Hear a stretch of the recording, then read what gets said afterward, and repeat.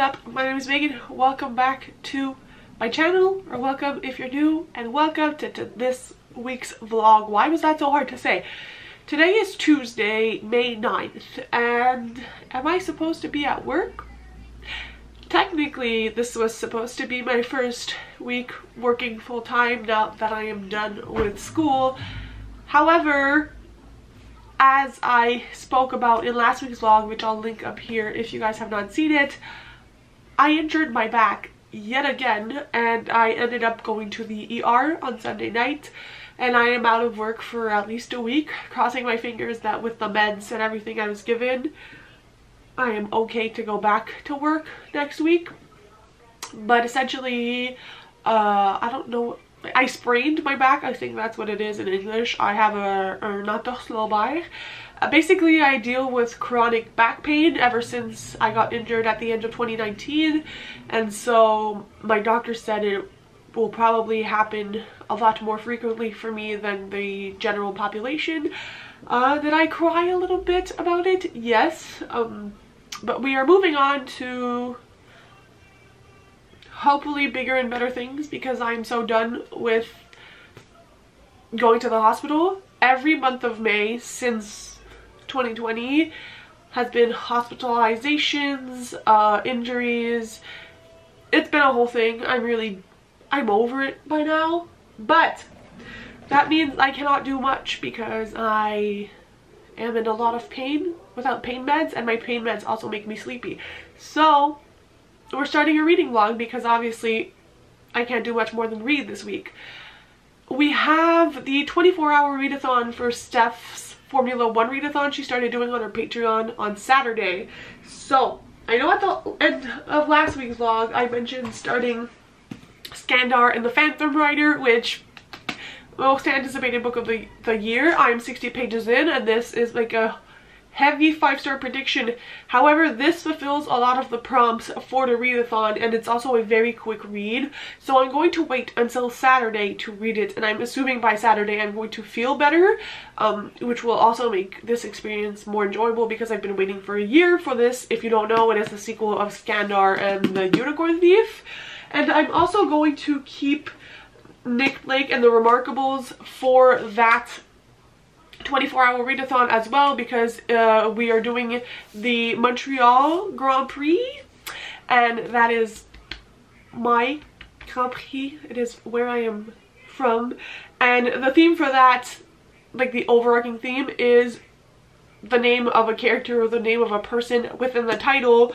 So Nick Blake and the Remarkables gets me those 10 points, as does Skandar and the Phantom Rider, which also gives me 10 points with all the other points I can stack up on top. So those are the two books from my May TBR I'm going to keep for the weekend. I don't know if it's going to be a separate vlog to this.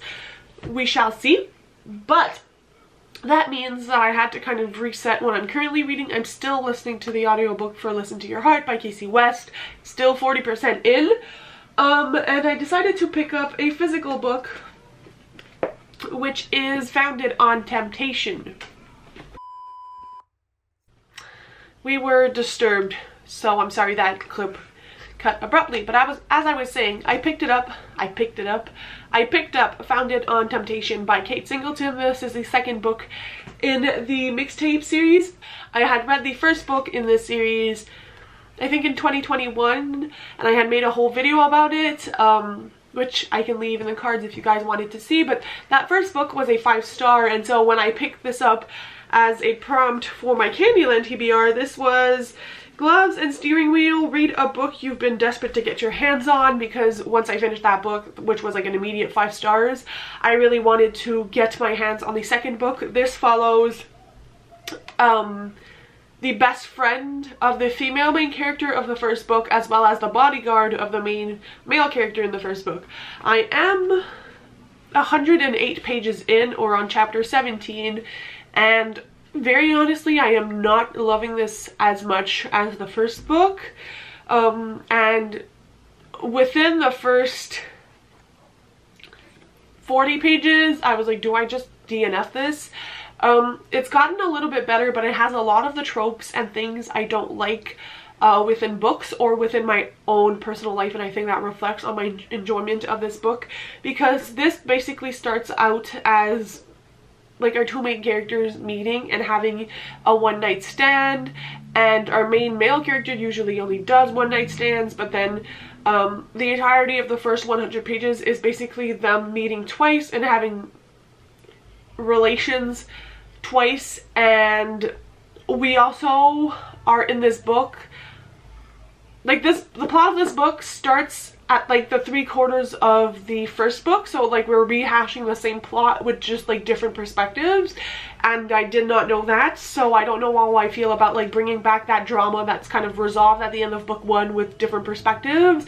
And it's just a lot of them pining for each other and being sexually attracted to each other, and there's a lot of sexual tension, but there's not a lot of plot and not a lot of character development. I'm not a particular fan of either one of them because they're just not the kind of people I would get along with in real life, so it's hard for me to like either one within like the context of this book. Not that I have anything against people who do one night stands or whatever, it's just not relatable for me how you can be like super attracted to someone and just constantly think about them when you've like slept with them twice but don't even know anything about their life. So not the biggest fan. It feels like a 2.5, 3 stars as of now, but it is a short book, so I will keep going, and then I'll see if I want to venture into more of the series or if it's just like the first book was a hit and we leave it at that. So I'm going to continue reading because my back hurts while doing this update, and I will catch you guys later.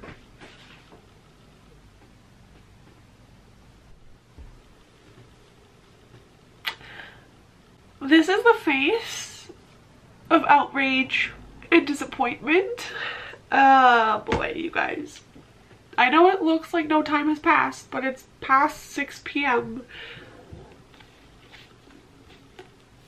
And I want to throw this book in a garbage disposal.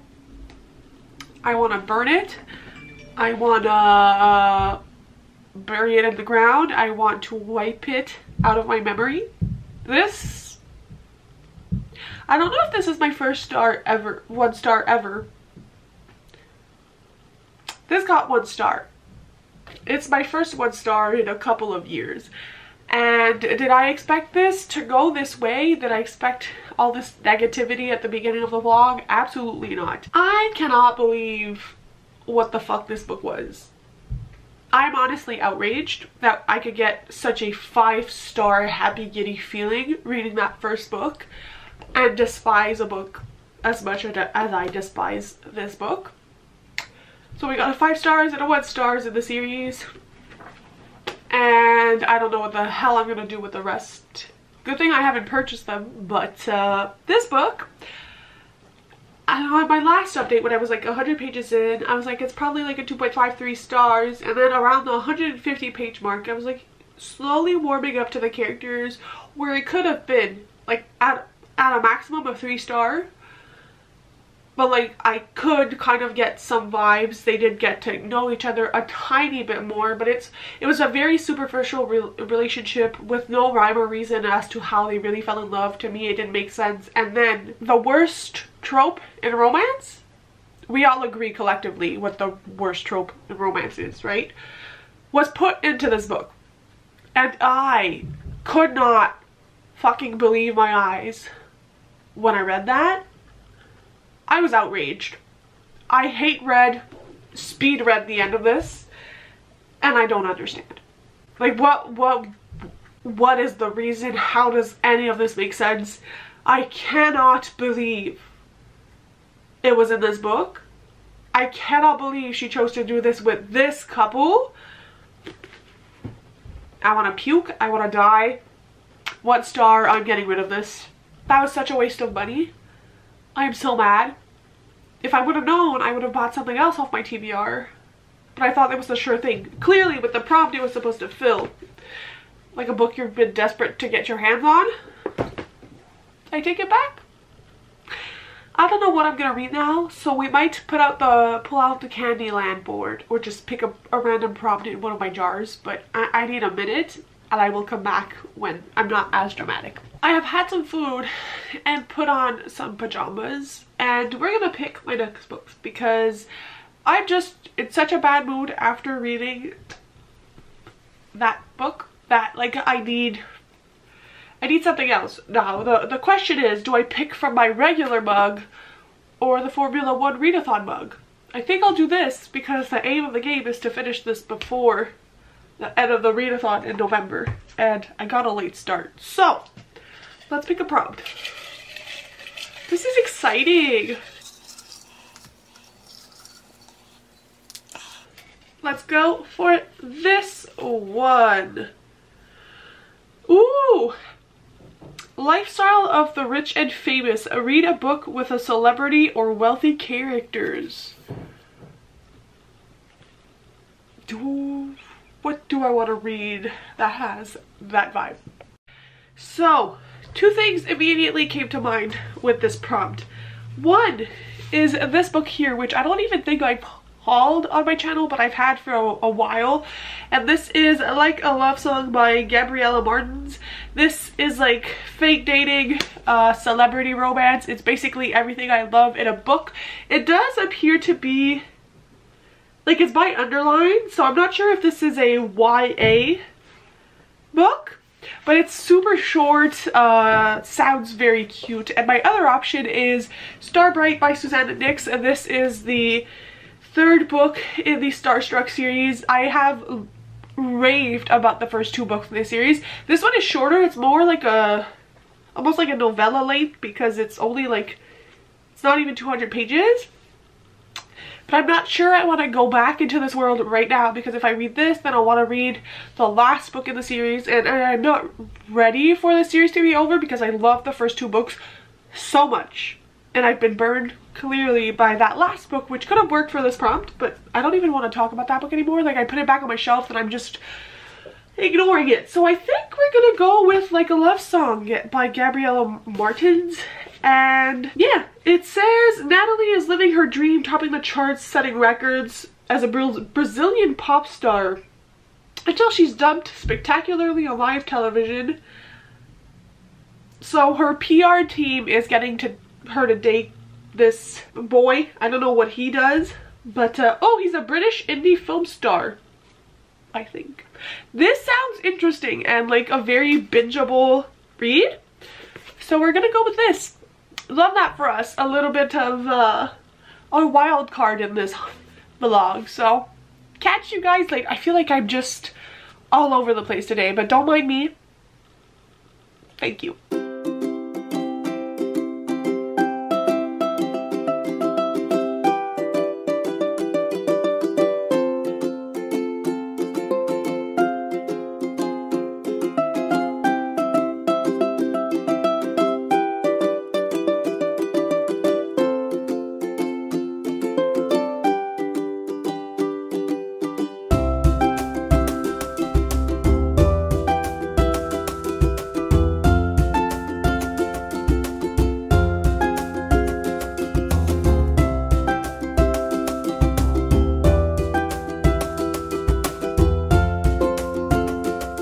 Hello friends, happy Wednesday. I swear I changed. I'm not wearing the same dress. It is Wednesday, right? Yeah. The back is starting to feel a tiny bit better with the meds, so that's good. But I wanted to update you guys because I finished the entirety of Like a Love Song by Gabriella Martins, which I picked out yesterday. I read like 160 pages yesterday and I finished it off this morning. It's just shy of like 300 pages, and I ended up enjoying this a lot. I ended up giving it a 3.75 stars. This is YA, so I was right to assume it's from underline, it's YA, and it's written by a Brazilian author, and the main character is Brazilian. And I really loved the discussions on what it is to be a Brazilian person in America, and just everything that comes with it, and the implications of racism and all of those things combined. There were a lot of discussions about that. Our main male character is British, and it was just such a beautiful story. It was very soft. It is YA, so there's no like steamy scenes, but it's still a very adorable romance, and I liked that our main character was kind of growing into accepting the fact that she's Brazilian and she has a lot of family who's still in Brazil, and her relationship with them is a little bit complicated. So there were a lot of other things other than just her being famous, and it was a very interesting thing to read about, and the romance was adorable. I think that the conflict was well done. Like, it was kind of sprinkled out throughout, and our main characters weren't apart for too long. I think just the fact that it is YA and that it was so short made it like, it's not like an all-time favorite read, but I would highly recommend this if you're looking for like a diverse read to like encourage a Brazilian author. I just think it's a different perspective from a lot of the books I have read, and this is actually blurbed by Nina Moreno, who's the author of Don't Date Rosa Santos and Our Way Back to Always, which I absolutely adore those books, so we stand Nina Moreno as well. But yeah, overall a really fun time. It was very easily like readable, very digestible, and I'm very happy to have read this, and it's put a better taste in my mouth than Found It on Temptation, which we're still not, we're just gonna ignore that. Later on today I would like to show you guys the plants I got when I went to the garden center last week, and also 2 books that I have hauled since the last vlog, but I thought we could pick a new prompt and read a new book because that's literally all I can do. So I think we're gonna take a break from the Formula 1 mug and pick out a general prompt for this one so we can go kind of back and forth. I'm saying that like I'm planning on reading 10 books in this vlog. I am not, but who knows. And I think this is like really making me pick up books that have been sitting on my shelf, like a love song. I've had this book since like 2021 and I hadn't read it, so oh my god. Got a prompt. I will show you guys first. What does this say? A book that takes place in a school setting. Oh god. I'm gonna have to think this one through. I am staring at my shelves and it's like I don't know what to pick, you guys, and I'm sure that like I'm just panning you around and you might have seen like 10 books that I should pick up. Okay friends, we scavenged the bookshelves and obviously I have a lot of choices. I just am looking at my bookshelf and I'm like, I don't know like what is inspiring me at this current moment, but I think we're going to go with My Love Mix Up Volume 2. This is a manga series I started last year. Funnily enough, I got sent the first volume by mistake. It was a whole thing with chapters that they sent the wrong order, but I could keep what was in the order, and the first volume was in there, and I read it and I was like, holy crap, this is actually a really good manga. And so I went out and purchased volume 2. These aren't super expensive for a manga, they're like $12 Canadian, so if I like this, I'm mostly gonna like put the next 2 on my wish list and then eventually get to buy them. But this is a story about,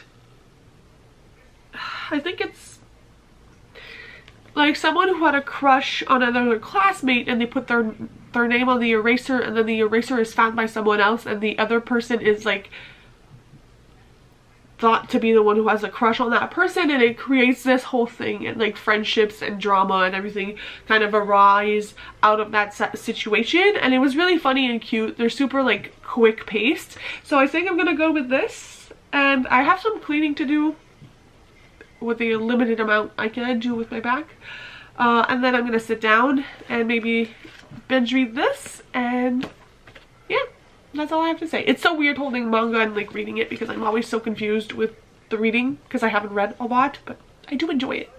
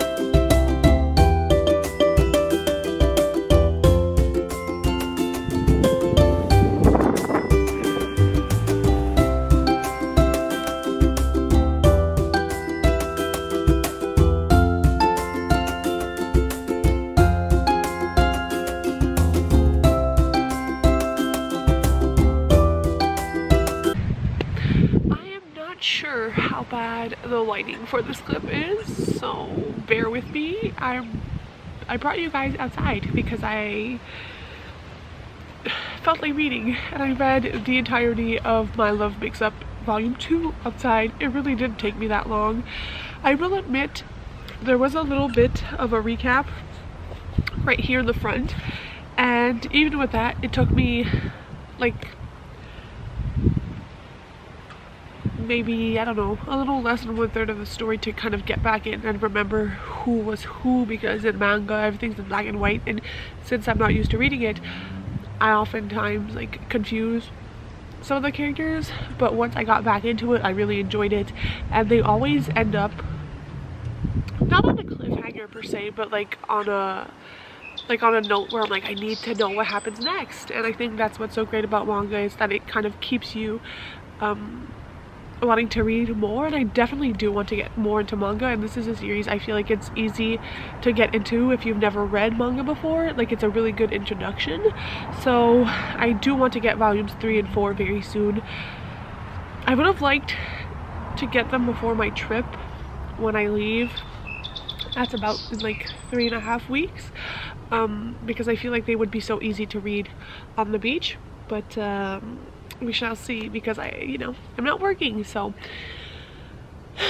But yeah, really enjoyed it. I'm giving it 3.5 out of 5 stars. I just think, the first volumes, you kind of need to like let the story kind of unfold. I know there's like 9 or 10 volumes, I believe, in this manga, so definitely want to continue. Yeah, I've been really intrigued in reading One Piece as well, because I watched Gavin from How to Train Your Gavin, and he's really into One Piece, and I've watched a few of his live shows with like Murphy and other people, and it sounds like a really fun manga. And I also want to get that manga about a man and his cat, as well as Twilight Bound, because of Jade from JD Wary Reads. It sounds so fun. It's like a manga with like some mysteries and stuff. It sounds really fun, but I'm really enjoying myself outside, so I think we're gonna go back in, pick another prompt, and then keep reading, because I did a little bit of cleaning, but now my back tells me I need to stop, so we're gonna stop and just read. Ready to pick the next book? I guess we go back to this jar and make some more progress on this.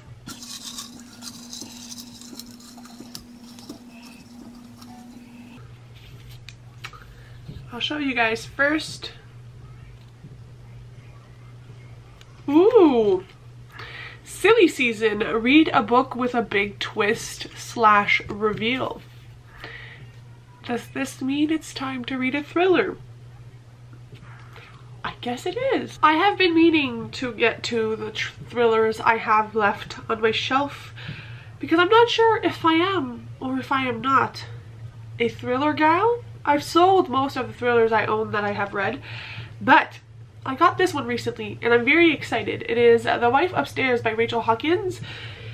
This I had got near my birthday. I got it for like $10 instead of $37 Canadian, and I had read the synopses while I was in the Winners, because that's where I got it, and it sounded very intriguing. It's less than 300 pages. It's a short thriller. It's 290 pages. I don't want to spoil myself, but I think this is what we're gonna go for. It's going to be my first Rachel Hawkins, and I do own Reckless Girls by her as well, which I kind of hesitated between both of them, but I think I'm gonna go with this one, and if I like it, maybe I'll pick up Reckless Girls soon. So I'm gonna go back outside, bring a little blanket with me, and we're gonna read. I have no idea what this is about right now, so I can't tell you, but once I have an idea, I'll let you know. Also, can we take a second to appreciate my bookmark?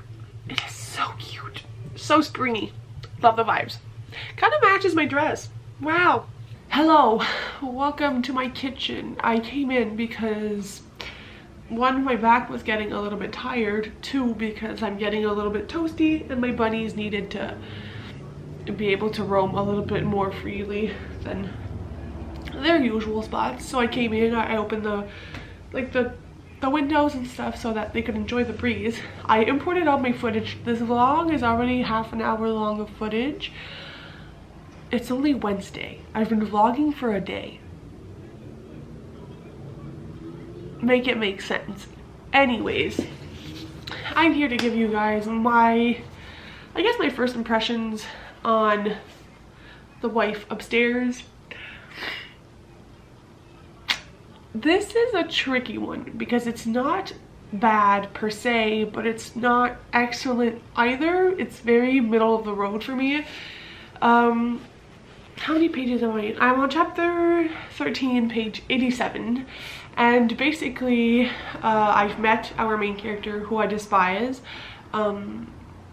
She is made to be an unlikable character and an unreliable narrator. I just think that she is very petty and sketchy, and those are not the kind of characters I like to read about. I do understand like the purpose of having her as a main character, and I'm assuming it's going to make the plot more relevant, but I'm not a fan of reading in her perspective. And we also have the perspective of Bia, who is the old wife. Like, I'm gonna call her like that because I don't want to give too much away. We have her perspective once in a while between chapters, and that is interesting. But again, I'm very intrigued to see how all of that will tie together. I have a feeling this plot is going to be sort of predictable, which is, I don't know, which is maybe not it. Like, maybe it's not true and it's going to go in an entirely different way. I just hope it doesn't end up being exactly what I think it is. So I'm having an okay time, but this is definitely not like a show-stopping thriller in my opinion. And like the writing style is fine, the pace is fine, but I'm just not like really down to discover what's happening. Like, I wouldn't care if I put this book down and never picked it up. Like, it wouldn't matter to me that I don't know how it ends. So those are my thoughts. I'm 1/3 of the way through. I'm gonna try to finish this today because I don't think this is the kind of book that can be read over several days, and I know once I put it down I'm not gonna want to pick it back up. That was hard. So yeah, I'm gonna let my bunnies roam free, start working on the vlog, and go back outside a little bit later and pick this up. So those were my updates. Hello friends, last update for the evening. It's like past 7 p.m. We're in the middle of making dinner. I say we, my partner is in the middle of making dinner, but I wanted to update you guys because I did finish The Wife Upstairs by Rachel Hawkins, and I really did not like this book. I gave it a 2.75 stars. But even that I feel is generous. I feel like this might be a 2-star. Might have to change my rating.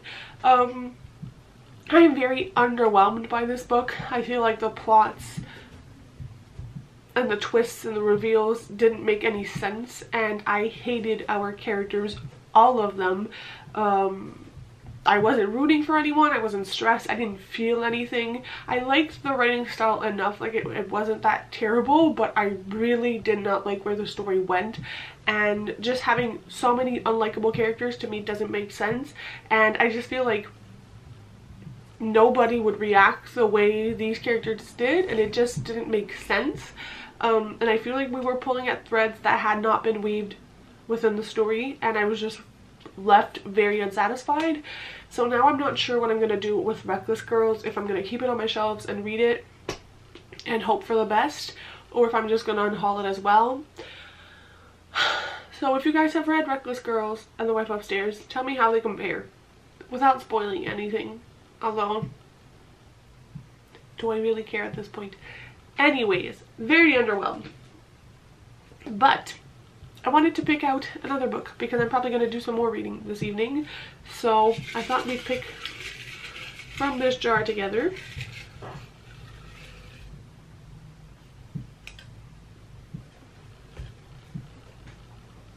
What is the prompt? So this is Storygraph, if it will focus. So I'm going to go on Storygraph. Where's my phone? I'm gonna find my phone and go on Storygraph and go on my TBR list and pick one of the 5 first books that pops up at random on my TBR list. Okay, let me screen record for you guys. Okay. Why did I click there? Let's see. To be read pile.